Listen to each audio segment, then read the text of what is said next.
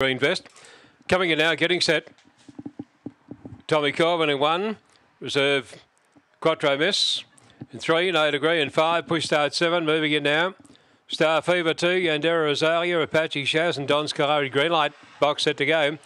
Firstly, the quaddie. Good luck punters set to go here. They're ready and racing. Slow to move out Tommy Corbin. Showing speed out wide there. Apache Shaz towards the leaders. Going very quickly now to lead from Yanzari Adares. They were followed further back in the race there by No Degree racing third. Then came Push Start, followed well back on the outside there by Don Scolari. Out into the tail, Quattro Miss and Tommy Corbin. Turning for home though. Apache Shaz leader. It's way out in front over Yandera Azalea up to second again. Back near the inside, but Apache Shaz won it. Second heads everywhere. Don Scolari got through on the inside. Handy too is Yandera Azalea, followed further back then by Push Start. And then came Star Fever, followed then by Tommy Corbin and Quattro Miss. And the time is showing around 25.42. Pretty easy win there to Apache Shaz, number 6 at about 280.